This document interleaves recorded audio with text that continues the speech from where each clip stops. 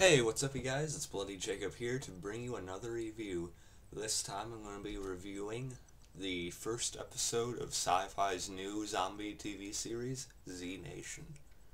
And this episode was entitled Puppies and Kittens. Alright, so I wasn't really going into this series or episode expecting much at all. Let's just get that cleared out right off the bat. I really just watched it expecting like a B-movie zombie TV series, basically, and that's exactly what I got, pretty much for the most part. Of course, people are going to be comparing Z Nation and The Walking Dead to each other left and right, and I've already been seeing that being done quite a lot. And as far as that goes, Z Nation is basically what you'd expect The Walking Dead to be before you see how good The Walking Dead actually is. Sort of reminds me of before I got my brother and my dad hooked on The Walking Dead. They didn't really think it would be anything great. They just thought it'd be like your basic gore fest action, not much character substance really. They just expected it to be all violence, zombie action driven, and not much depth to it. But of course, once I showed them the first episode, they were both automatically hooked on The Walking Dead, because of the characters and the great acting and it's just a really character driven story, with zombies in it. It's about the characters, not the zombies. With Z Nation, it's what they thought The Walking Dead was going to be, which is basically a zombie movie turned into a TV series. We get the zombie action, we get the gore, we get like the over-the-top situations and stuff like that. But no, Z Nation doesn't compare to The Walking Dead in my personal opinion. But of course I understand that it's also not taking itself nearly as seriously as The Walking Dead does. Trev's Chan 2, kind of compared it to Zombieland, because it's a little bit comedic, but also with a little bit of seriousness in it. But as far as that comparison goes, it's not quite as comedic as Zombieland either. It's not nearly as funny either. So it's just really, I don't know, just basically like your run-of-the-mill zombie movie turned into a TV series, in my opinion.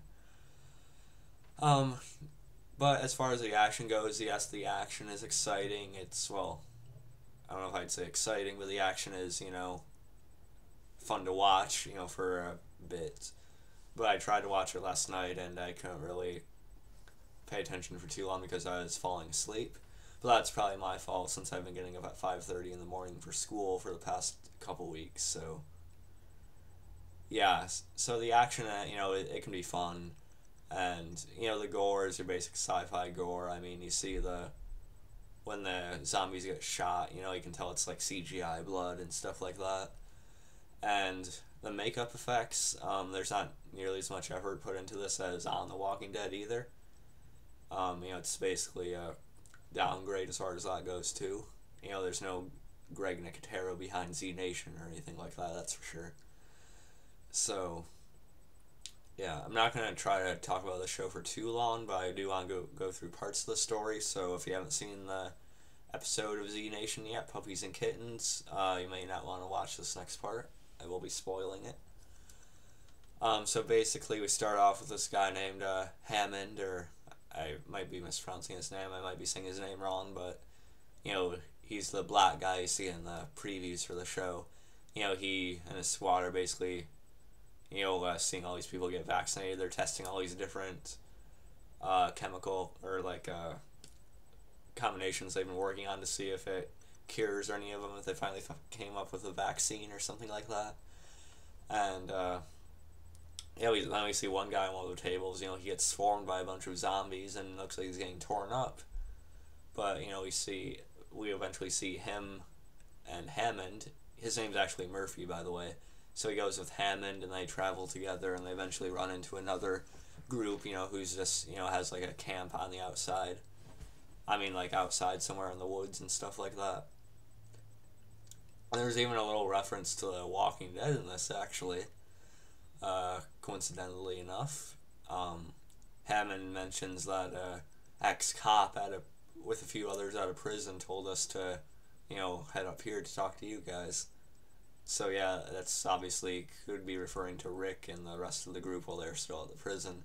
But of course, I want to take that with too much seriousness. Of course, it's not in the same world as The Walking Dead. That's not true at all.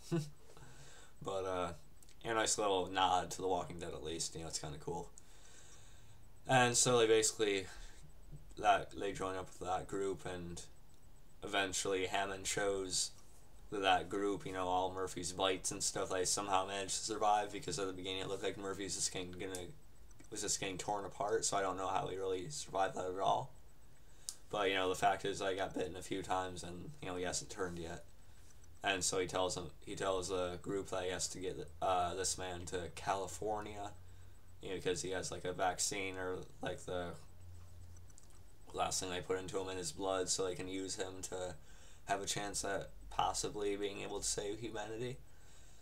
So it's going down a different route with the storyline than The Walking Dead is. In The Walking Dead, they're just trying to survive the world. They're not like trying to save it.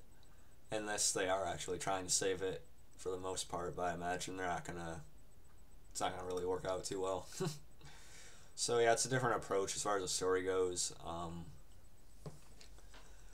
And eventually, they get to a town, and Hammond finds that the rest of the squad was killed, and the zombies got into that area and stuff like that.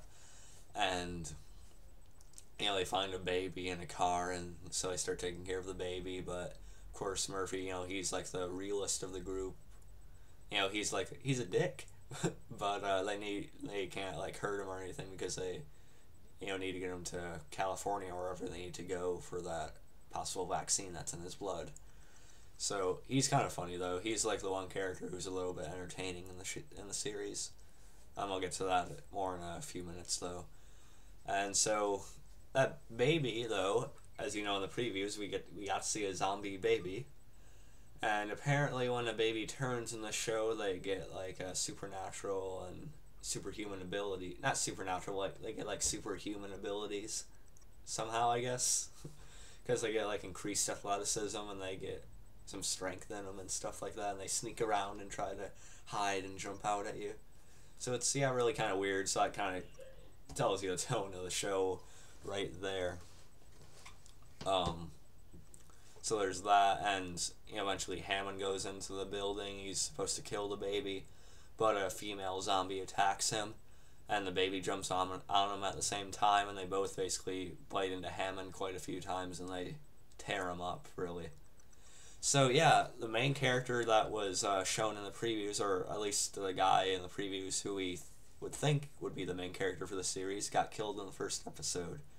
So yeah, there's that. And the rest of the group comes in after they hear him screaming, and they see him like his guts are torn out and stuff like that, and they're just feeding on him basically. And so they just do a whole firing squad thing and put him and the baby and the other zombie down. So yeah, you didn't really expect that. So basically the main guy from the group who they encountered is basically going to be our lead, along with Murphy, the guy who got bitten so many times but didn't turn. So yeah, I didn't really expect Hammond to die. I mean, because he was kind of promoted as the main character. But hey, it's whatever. I didn't really care about him too much anyway, but it's still a little surprising. Yeah, and it basically just ends with a guy from Breaking Bad made an appearance in the show. I don't remember his name, but he was in Antarctica, I believe. And, he was left there by the rest of his group, and, then he's seen the plane crash that they were flying in. So he basically stayed there and is holding down the fort, basically, and talking to him on the radio and things like that. And, yeah, he was on Breaking Bad because you remember, I forget what season it was, but he's the undercover cop who got not Baxter. Oh wow, well, I can't remember his name right now. Badger, yeah. He's the guy who got Badger arrested in Breaking Bad, who set him up in that park on the bench. So yeah, and he's basically talking to our survivors on the radio, and So the episode really ends with Murphy going off with the group, and they're gonna try to still make it to California because they're basically putting their faith in that there actually is a chance for a vaccine in Murphy's blood. So that's where the episode really ends. I didn't go over every detail, but I don't think it really needed to. I mean, there's not like that many crucial parts to the story in this episode. And as far as my overall thoughts on the show, it's definitely not nearly as good as The Walking Dead whatsoever. But again, I don't think it's trying to be The Walking Dead completely either, because it has a totally different tone. It's more about the over-the-top action and just purely the gore and the zombie violence, really. So it's not really trying to be The Walking Dead, but of course people are going to be comparing it left and right like they already have. So that's why I'm, comparing them. And but as far as the rest of the show goes, I mean, the acting is okay. It's basically your average type of thing. It's really like a Sharknado of the zombie world. Not quite as ridiculous as Sharknado maybe, but still.